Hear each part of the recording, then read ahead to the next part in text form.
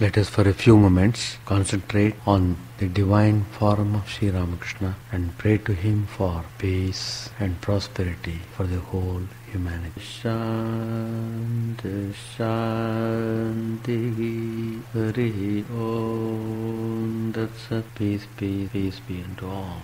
Om, Stapakaya Jadharmasya Sarvadharmasvarupine Stapakaya Jadharmasya Sarvadharmasvarupine Avatarvarishthaya Ramakrishna Te Namah Asato Ma Sadgamaya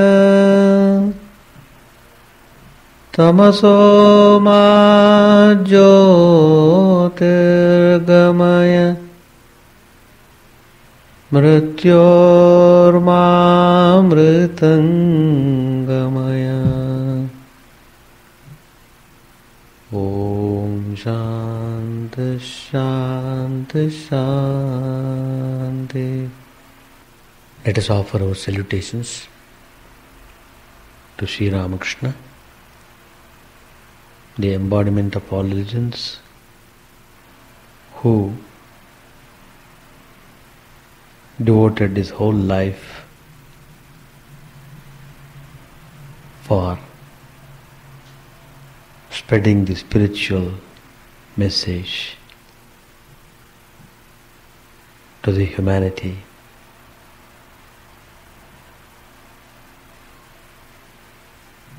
Whose life is the light of knowledge.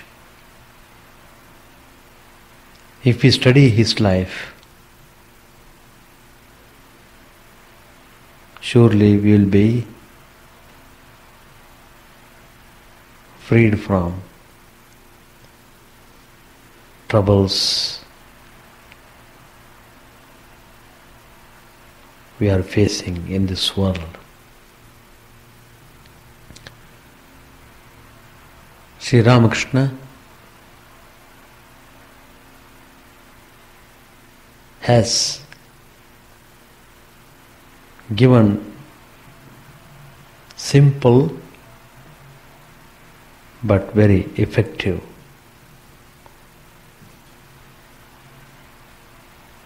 instructions to practice.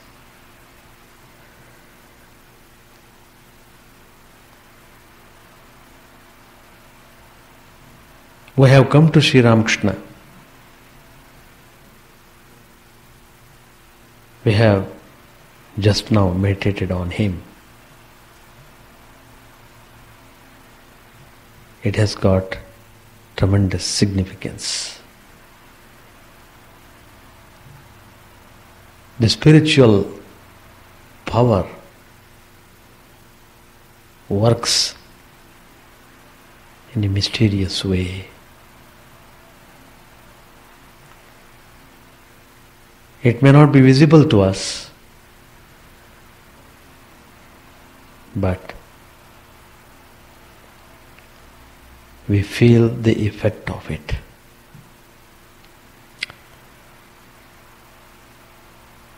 If we wholeheartedly pray to the Divine, even for a few moments, gives lot of peace.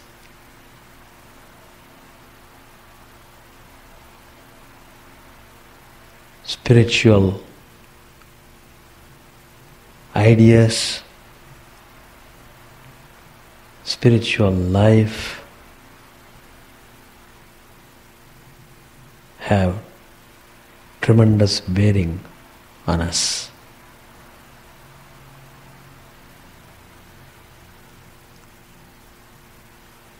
It is true, as long as we are in this world, we are to face number of difficulties.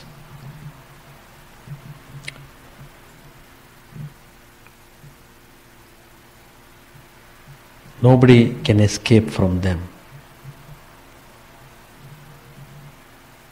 But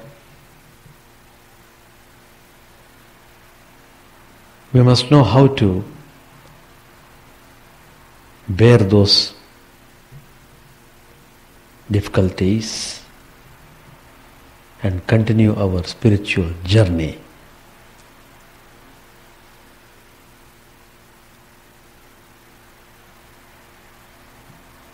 Sri Ramakrishna again and again said, the most important teaching of Sri Ramakrishna throughout the pages of Gospel, in some form or other,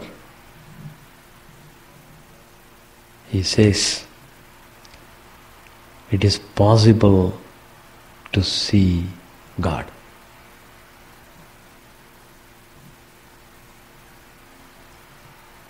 It is possible to see God. Straightforward, simple but forceful. Sri Ramakrishna, the personification of truth, he is telling, it is possible to see God.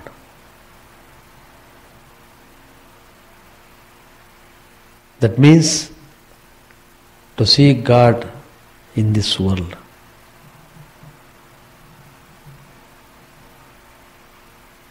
That is why it has got great significance. Suppose I say we can see God after death. It makes no sense. We don't know what will happen after death. Nobody knows. Nobody can definitely say where the soul has gone. Once the soul has left the body, the soul itself does not know what body he had before. Whether a male body, whether a female body, whether a human body, whether a demon body, or whether an animal body, whether a plant body, it doesn't remember anything. Once the body is cast off, all the adjuncts, what we call upadhis, connected with the body, are dropped away. In one way, the soul is free. It is out of the cage. We are imprisoned, as it were, in this body, in the senses. We helplessly watch things going on. Helplessly. We know it should not be, but it does. It goes that way. I know mind should not go this way, but mind runs that way. We have to suffer helplessly. So the need of assurance, the need of seeing God in this very life is very important. And Sri Ramakrishna has come to show that it is not a myth, it is not imagination. God is more real than anything else in this world. You can see God, you can talk to Him, you can communicate with Him through all your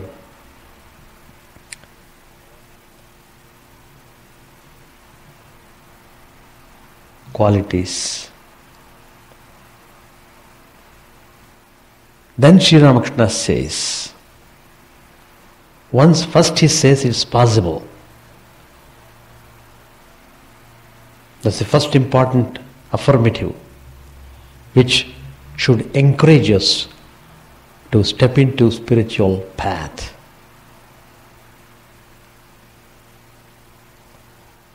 Then Sri Ramakrishna tells, once the goal is set, once you are definite, I am able to see God in this very life, then the next step would be to make little effort, to engage ourselves in spiritual activities. Very important. Spiritual activities. The more we do, the better. In fact, in this context, I am happy to recollect how we had a wonderful program in Ganges, Gayatri Mahayajna. Really, it was a remarkable event which was done according to Vedic tradition. At least some of the people have tried to live up to the standard, to follow the traditions, to undergo little discipline, not too severe, little discipline. What great joy it gives. What great impression it creates on the mind. Everybody is happy after the ceremony was over. It's a spiritual joy which is incomparable.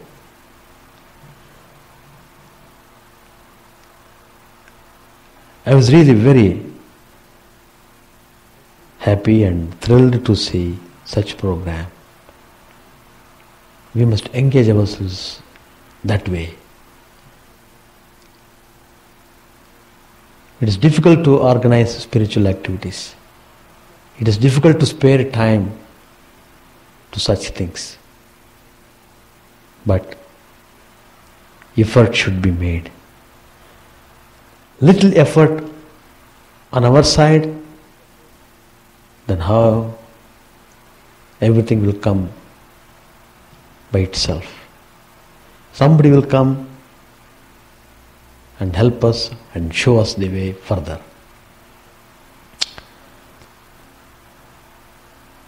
So when Sri Ramakrishna said like this, Master Mahashay, a remarkable householder devotee, where do we find such a person?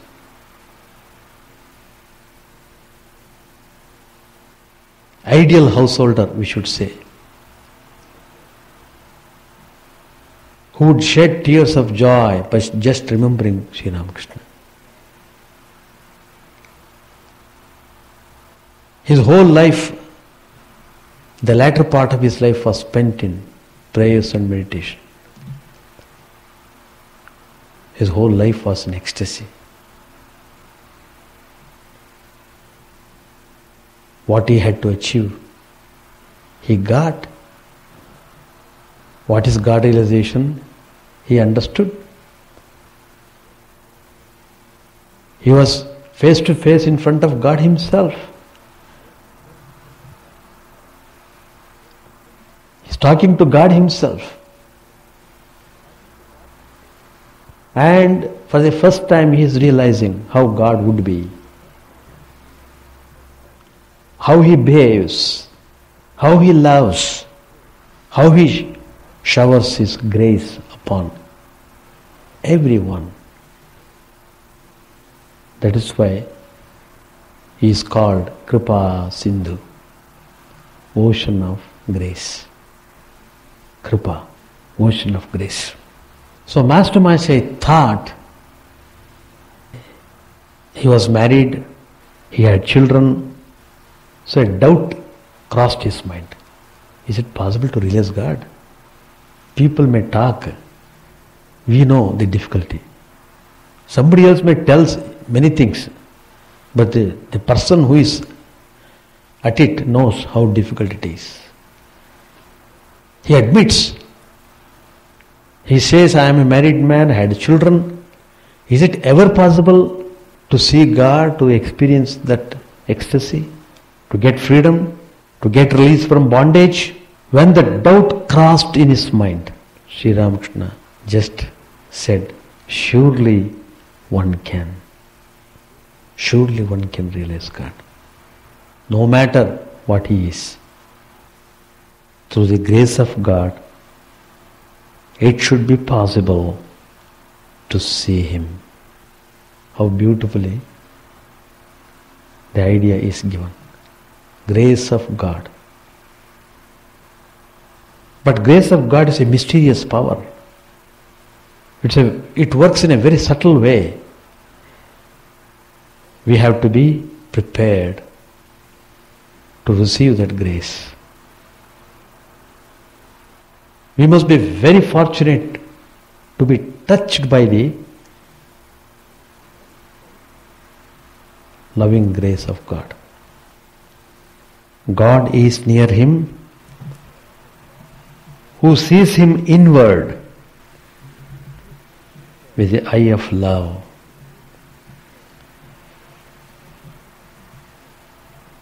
Whenever the idea of God comes, let alone loving, always the attitude is demand. Why God is so unkind to me?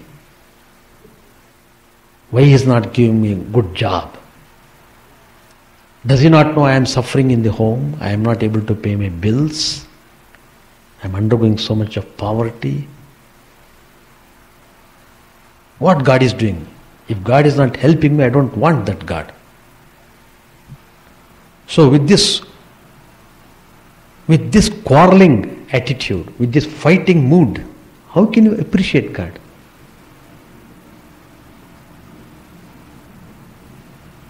You will never be able to understand Him until you prepare yourself properly to receive Him.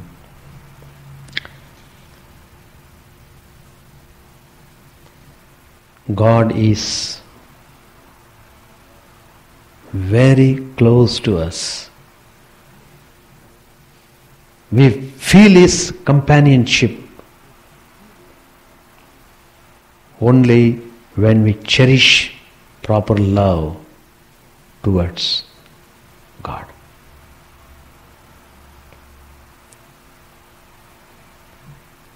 There is an instance.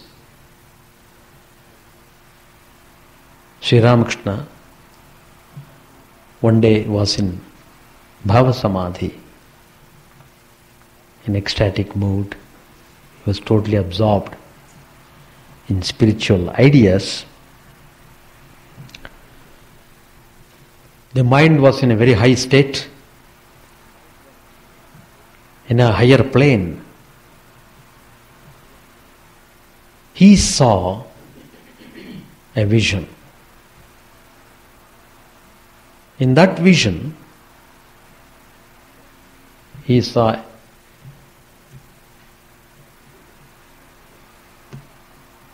a tank, Haladar Pukur. One villager had gone there to fetch water. Sri Ramakrishna is observing him. What was he doing? He was removing the weeds which had covered the water completely. Then he was examining it now and again, taking it up in his hand.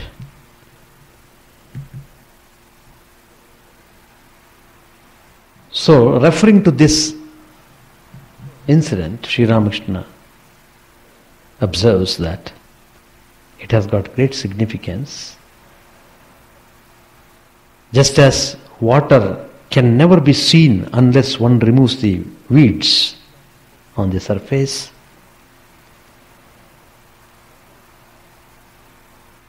love of God and realization of God cannot be achieved if one does not make effort towards that end. You will appreciate grace, you will understand the significance of grace. You know how everything is going on by His grace.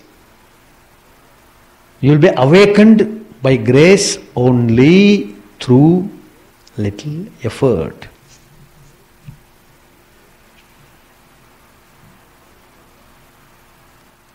What is that effort? That also Sri Ramakrishna defines. Not doing anything and everything can be called as effort. You do everything and say it is effort. That's how we do everything and call it spiritual. No. You have to follow the correct ways, then only it can be classified as spiritual or not. So, here effort means spiritual activity.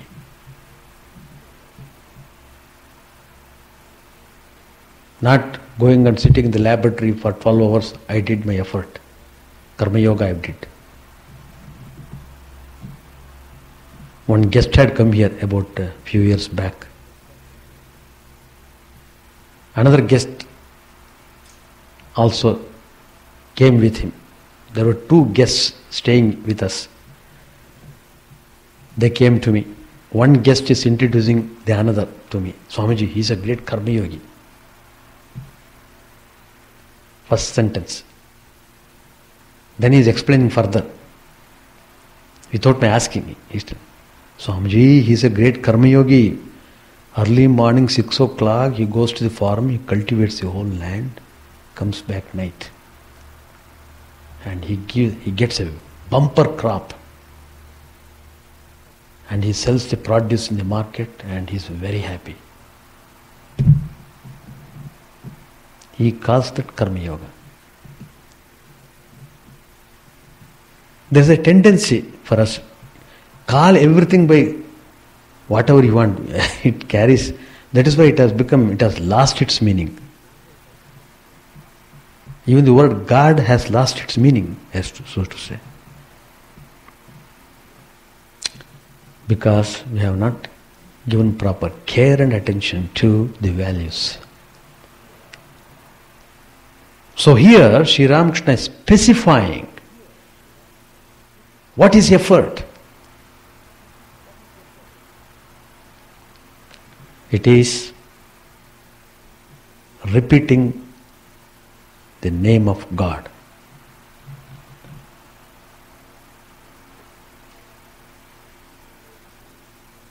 Singing is glories. These are Sri Ramakrishna's words. Mark them. Repeating the name of God, singing His glories, offering prayers, performing charity, and participating in sacrifices. These are all the holy activities that lead one to God.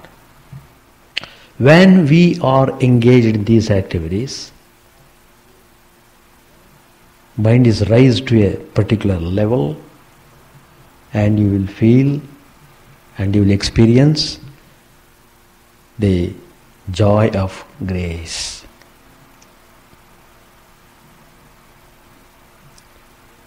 When we see the sun, we see it with the sun's own light. Is it not? Because sunlight is there, so we are able to see the sun. No other light is required for that. Even so, we see the Lord through His grace alone. Through His grace.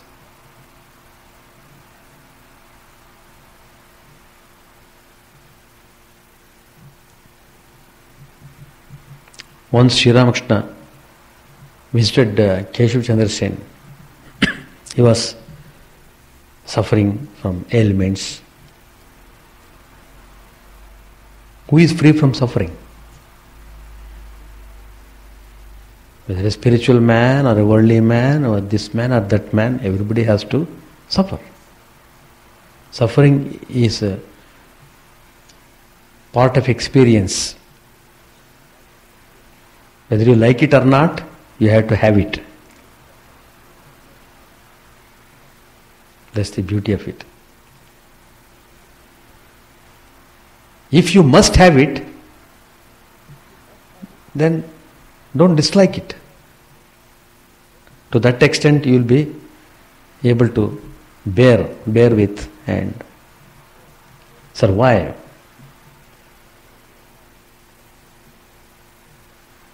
So Sri Ramakrishna was talking with them. In the course of his talk, he was referring to the people. There are people and people. All are not same.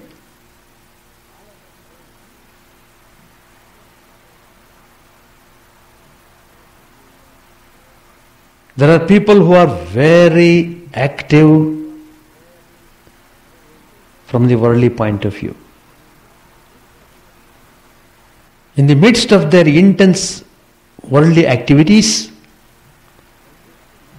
they pray to God. And Sri Ramakrishna appreciates them. They are the heroes. The activities did not make them stop praying to God. They are striving for God realization while carrying heavy loads on their heads. Sri Ramakrishna calls them real heroes. The householders who are struggling very hard, who have come to spiritual path with all difficulties, they are able to come. They are able to sit in the class. They are able to make the mind sit for a few moments. Everything is done by Herculean effort. I know, it's not so easy. Even coming to the chapel, it requires a lot of planning. You have to drive, you have to make strong will. Sometimes you will, while coming, mind may change. Instead of coming to chapel, you may go somewhere. It happens. It's not easy to have that determination. So Sri Ramakrishna is appreciating, in spite of all these shortcomings, they are struggling. They are struggling. And God is ready to help them, to give them peace. It may be extremely difficult. Sri Ramakrishna admits that. He doesn't say it is very simple. He knows it is very difficult. But then Sri Ramakrishna makes a remark. Is there anything, however hard, that cannot be achieved through God's grace? His grace makes even the impossible possible. Then Sri Ramakrishna gives the example. If the lamp is brought into a room that has been dark 1,000 years, does it illumine the room little by little? The room is lighted all at once. So these reassuring words gladdened the hearts of Keshav and other household devotees. So all the depression was just washed away by the spiritual power emanated from Sri Ramakrishna. He could just wash them away. All the people, they felt immensely peaceful. That feeling of peace itself is a grace. Otherwise you can't get peace.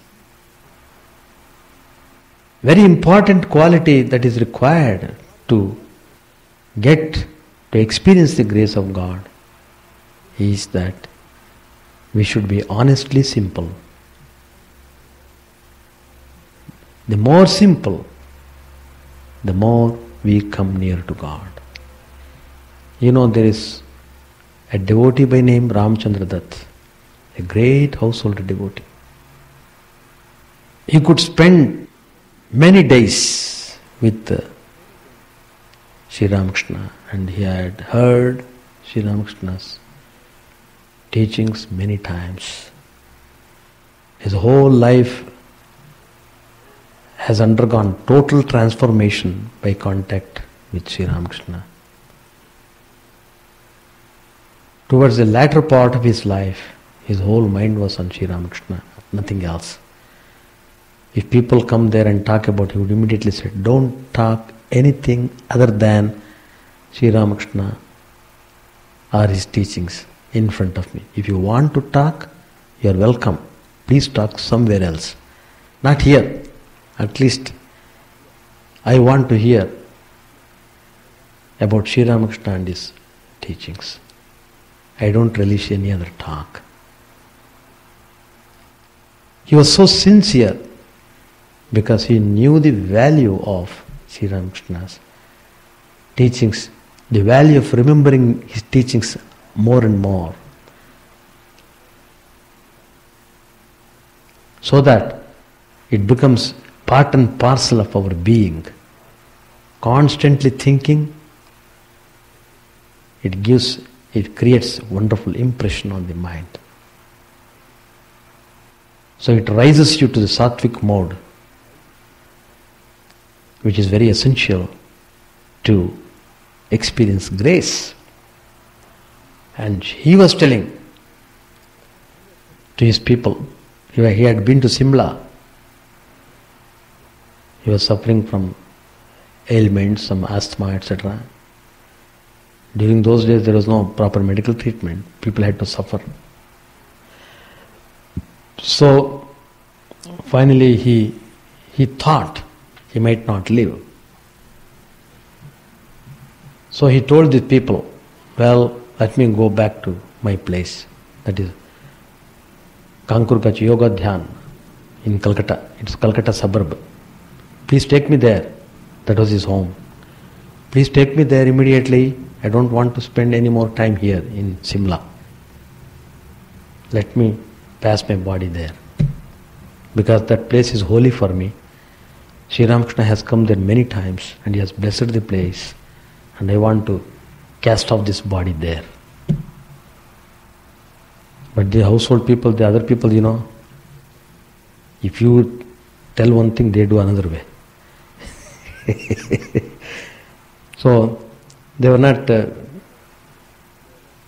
giving due attention to what he said, because they knew that the climate in Calcutta suburb was worse than what he is enjoying now in Simla. So according to their worldly calculations, it was not good for Ramchandra Dutt to move away from Simla to Yoga Dhyan. But he was very insistent, and then he came to, oh, these people are not doing anything, now I have to take action on myself. So he ordered some people, some palanquin to be brought, and simply walked out. He came to the place and then he instructed the people. He just lived there 5 days more, then he left his body. Before leaving the body, he told the people, look, any day I may pass away. This body is burnt. You collect the ashes. One casket of ash, you bury it at the entrance of the building. So whoever passes into the building must pass through that. So that he was very definite. The devotees of Sri Ramakrishna would come in large numbers to see the place, to be blessed by Sri Ramakrishna, because Sri Ramakrishna's relics he had kept. It is a very holy place. If you happen to go to Calcutta, you may please visit that place. It belongs to Ramakrishna Mission. So his idea was, let the dust of the feet of the devotees of Sri Ramakrishna be constantly pouring on my head. See that feeling. It was so humble. Became so humble, thorough. That simplicity, if we develop, you will immediately receive the grace of God. What is the meaning of receiving the grace of God? You will have the vision of God. You will know the truth and you will enjoy supreme peace. That is the value of grace. Another instance is there. One devotee, I think his name is Manmohan. One day he was walking through in the street, somebody was criticizing Sri Ramakrishna. You know, there are always people to criticize. Not knowing. Even if they know, they may not know properly. Anyway, when Manmohan came to know this, he became very angry, furious, and he began to scold that person severely. Look, if you talk any word more, I will teach you a lesson. So in a way, he forced him to shut up his mouth. Then afterwards, this incident has happened, and then Manmohan went to see Sri Ramakrishna. As soon as he saw Manmohan, Sri Ramakrishna is making a statement. Why should one become angry? He knows the whole incident. And Manmohan was surprised. Sri Ramakrishna came to know everything. And Sri Ramakrishna is telling in a general way, pointing to this reference. Why should you become angry? What does it matter if a person criticizes me or praises me? I should not be shaken by any of these things, either praise or censure. And Sri Ramakrishna explains further. Suppose he praises me. Is it possible for me to give him 6 jars of gold? I don't have so much gold to give him. Suppose he criticizes me. Can I beat him and teach him a lesson? I don't have that power. So he does. I don't want any of this. Let them do what they want to do. So that equanimity, that's a tremendous spiritual quality. Equanimity. If you are free from ego, then you are not hurt by anybody. If you feel you are important, you are somebody, then you are sure to be hurt by some things. Even people may not criticize. Even by seeing the things while walking, you may feel hurt. Some things are not to your liking, you may feel displeased. Oh, I am not happy. This road is very crowded. So we have to develop that kind of simplicity and humility. Then you will understand the value and greatness of grace. So what Sri Ramakrishna is telling, to summarize what I have talked all this time, conduct ourselves, to engage ourselves in spiritual activities more intensely, more honestly, giving our whole being into that. We mean what we are doing. We are not wasting the time. We are not wasting the time. Every minute is golden. We have used the time in a very valuable way. So like this, the devotees are to be trained properly. The spiritual aspirants must be trained properly. Those who come to spiritual path are to be trained properly. Why this temple is constructed, why the services are there, every day, Vesper service, morning service, all these things. Because it is not possible for every home to have all such things in their home. At least here this place is provided. All of you can come and sit and have that activity done. So, to make easy, in spite of all difficulties you are undergoing, it is possible to maintain your spiritual fervor and to continue your spiritual practices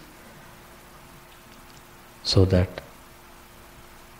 you may receive God's grace and make your life peaceful and blessed. Page 334. At 9 o'clock in the morning, Sri Ramakrishna was standing on the southeast veranda near the door of his room with Ramlal by his side. Rakal and Latu were moving about. Yam arrived and prostrated himself before the master. Sri Ramakrishna said to him affectionately, "You have come, that's very good. Today is an auspicious day." It was Friday. It was the last day of the Bengali month and the day of the full moon. M was going to spend a few days with the master practicing spiritual discipline. The master had said to him, "If an aspirant practices a little spiritual discipline, then someone comes forward to help him." The master had said to Yam, "You should not eat every day at the guest house of the Kali temple. The guest house is intended to supply free food to monks and the destitute. Bring your own cook with you." M had accordingly done so. The master arranged a place for the man to cook, and he asked Ramlal to speak to the milkman about milk. A little later, Ramlal began to read from the Adhyatma Ramayana. The master and Yam listened while he read. Rama had married Sita after breaking the great bow of Shiva.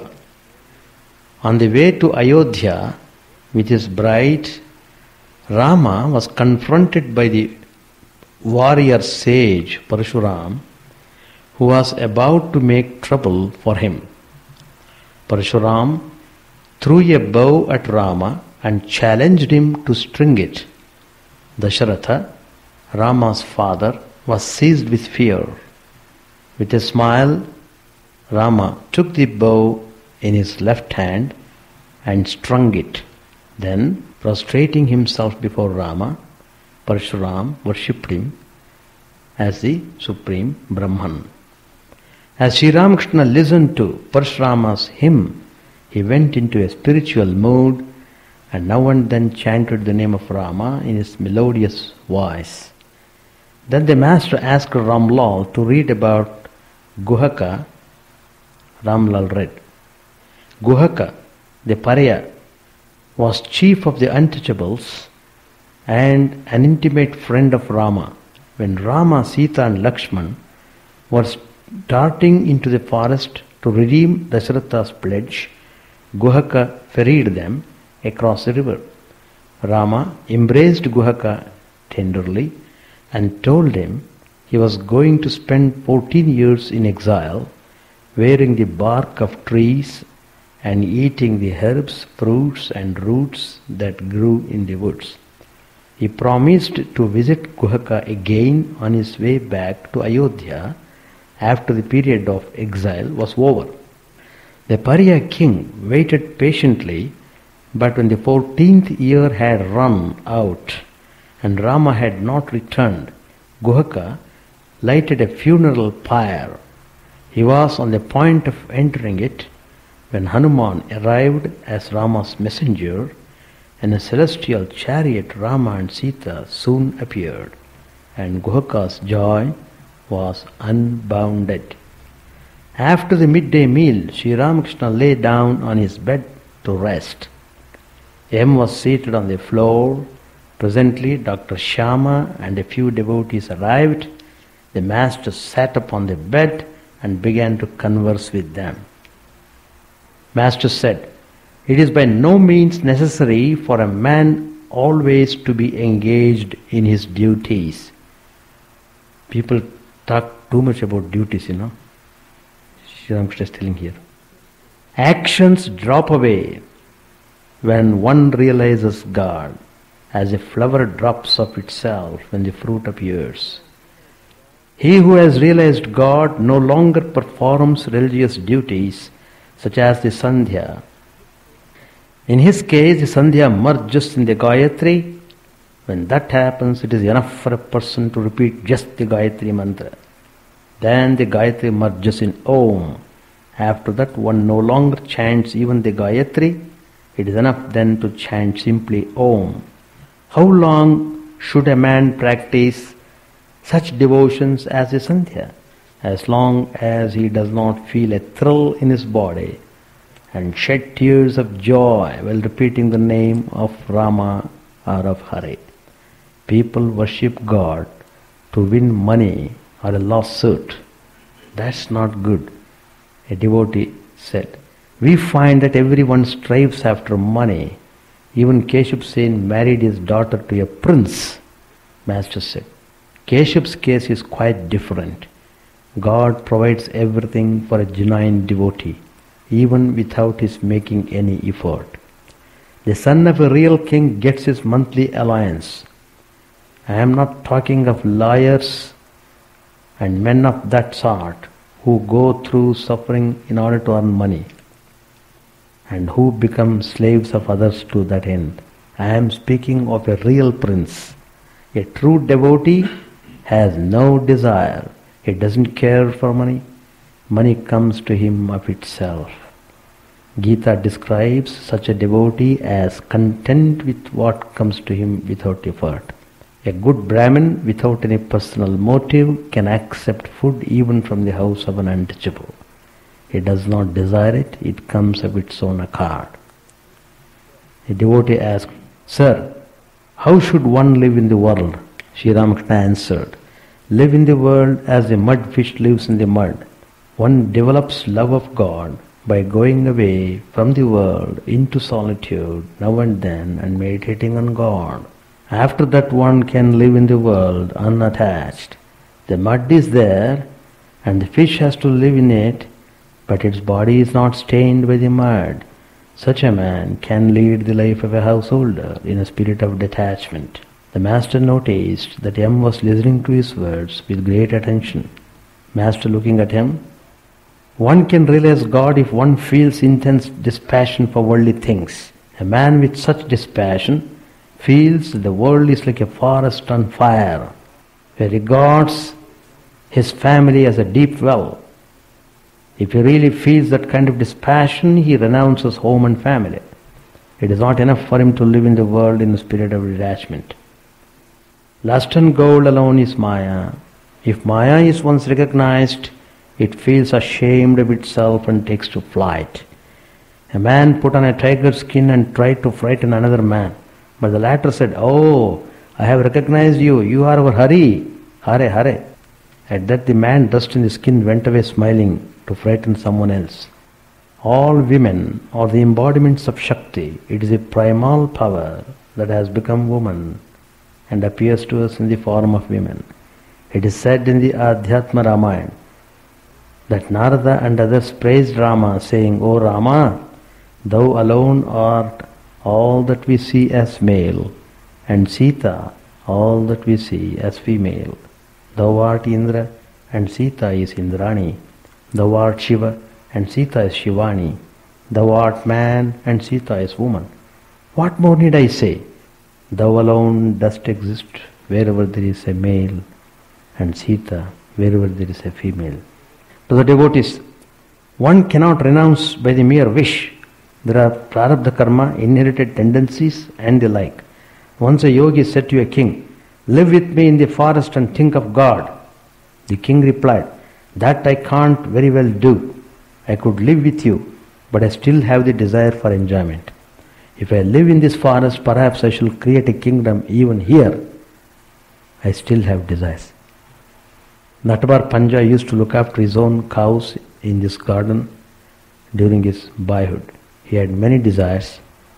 Hence, he has established a castor oil factory and earned a great deal of money. He has a prosperous castor oil business at Alam Bazaar. We shall stop here. It is easy but difficult. That's the comment. Easy to hear, difficult to practice. It is true. I know. It is difficult because we are not practicing it. So it becomes easy when you start doing something. How to start doing something? You must develop interest in it. You must aspire for it. Without aspiration you can't do. You must aspire for learning something. Then you will feel joy to even make effort. At least I feel that way. Suppose I hear a good bhajan, immediately the desire comes to me. I must learn that bhajan. I go and I make my effort and I try to take the script and note down, and I'm prepared to spend 3, 4 hours, 5 hours, but I feel happy over it. Why? Because I like it. So liking you must develop. Once you develop that liking for spiritual life, you will be wonderful. And difficulties are nothing. Difficulties come, but they come and go. Agama payanaha. They come and go. Ayaram gayaram. In Hindi they say. Performance of sacrifices. You can take any sacrifice that helps you towards unfoldment of your spiritual personality. For example, engaging yourself in selfless activity is also a kind of sacrifice. You are sacrificing your time for doing some service in the temple. And sometimes you may participate in certain types of spiritual programs, such as what I said, they did Gayatri Mahayajna. It's a sacrifice. But they all came and they were wearing yellow dress and they took up Diksha and they repeated 1008 times Gayatri. It was amazing, amazing. And coming away from their home and coming to that countryside, and it's a tapo bhumi. If you see Ganges, how beautiful it is. Remarkable. Vast land. You will never see any home there. Even once you're there, wherever you see only trees and trees and trees. Vanadevata. Only trees all around. Full of trees. They are inviting you. They are blessing you with their breeze, soothing breeze. They cool your nerves. Even when you enter the Ganges, you feel that feeling. But you must go with a prepared mind. Like that. And suppose a group of people, about 5-10 people, they want to have some japa yajna. They want to do whole day, one weekend. Instead of whole day gossiping, whole day you come and do japa, repeat Lord's name. Or whole day you do bhajans by turns. Suppose 10-20 people all join together, one by one you can sing. So like that, these are all spiritual activities. So one is, sacrifices mean the rituals. For example, there are so many sacred hymns are there. For example, Lalita Sahasranama, Chandi Path, and 1000 names of Vishnu Sahasranam, 1000 names of Ganesha, whatever it is. 1000 names of Ramakrishna also are there. Ramakrishna Sahasranam. In fact, when I was in Bangalore, it went through nicely. I had very good priest there. Very orthodox person. Very sincere, honest. Luckily, we came in contact with him and he became very much devoted to ashram. Whenever I call for him, he would immediately come. So we fixed up the program. About 50, 100 people joining together and doing this homa, havan, and with swahakara. And he adopted this Sri Ramakrishna for the mantras. It went off very well. People loved it and loved it. So like that, what is needed is You must engage yourself in spiritual activities. That's what I want to say. Use the facility in a nice way. People spend millions of dollars for constructing temple, for constructing a meditation hall, but hardly one man will be sitting there. You go and see Baha'i temple. I have seen that. Nobody. Huge temple. And there they have appointed I don't know they have a particular name. They are paid for it. So what they do, exactly morning at 11 o'clock, two ladies come. That is they have been given that job. What they do, one lady goes and lights the lamp, etc. at 11 o'clock. Another lady reads. Audience, only those two. Capacity of the hall, 2,000 people can sit. First class hall, magnificent hall. You really feel that once you go inside, you feel really remarkable.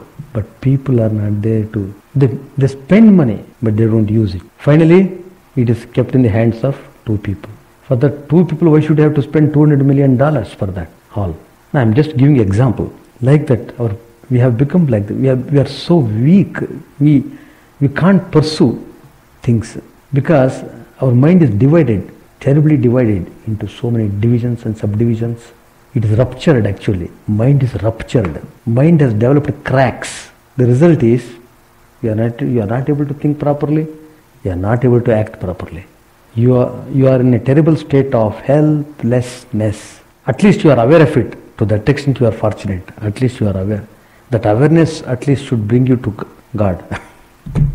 About your question I have answered about chant the name of the Lord and His glory unceasingly, that the mirror of the heart may be wiped clean and quenched that mighty forest fire, worldly lust, raging furiously within. O name, stream down in moonlight on the lotus heart, opening its cup to knowledge of thyself. O self, down deep in the waves of His bliss, tasting His nectar at every step, bathing in His name that bath for weary souls. Various are thy names, O Lord. In each and every name thy power resides. No times are set, no rites are needful for chanting of thy name.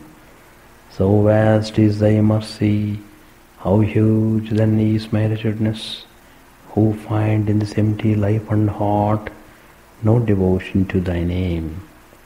O my mind, be humbler than a blade of grass, be patient and forbearing like a tree, take no honor to thyself, give honor to all, chant unceasingly the name of the Lord. O Lord and soul of the universe, mine is no prayer for wealth or retinue, the playthings of lust or the toys of fame. As many times as I may be reborn, grant me, O Lord, a steadfast love for Thee. A drowning man in this world's fearful ocean is Thy servant, O sweet One. In Thy mercy consider him as dust beneath Thy feet. O how I long for the day when an instant's separation from Thee, O Lord, will be as 1,000 years, when my heart burns away with its desire, and the world without Thee is a heartless void. Prostrate at Thy feet let me be, in unwavering devotion, neither imploring the embrace of Thine arms, nor bewailing the withdrawal of Thy presence, though it tears my soul asunder. O Thou who steelest the hearts of Thy devotees, do with me what Thou wilt. For Thou art my heart's beloved, Thou and Thou alone. O Lord, lead us from the unreal to the real. Lead us from darkness to light, and lead us from death to immortality. May all be free from dangers. May all realize what is good. May all be actuated by noble thoughts. May all rejoice everywhere. May all be happy. May all be free from disease. May all realize what is good. May none be subject to misery. May the wicked become virtuous. May the virtuous attain tranquility. May the tranquil be free from bonds. May the freed make others free. May good betide all people. May the sovereign righteously rule the earth. May all beings ever attain what is good. May the worlds be prosperous and happy. May the clouds pour rain in time. May the earth be blessed with crops. May all countries be freed from calamity. May holy men live without fear. May the Lord, the destroyer of sins, the presiding deity of all sacred works, be satisfied. For he being pleased, the whole universe becomes pleased. He being satisfied, the whole universe feels satisfied.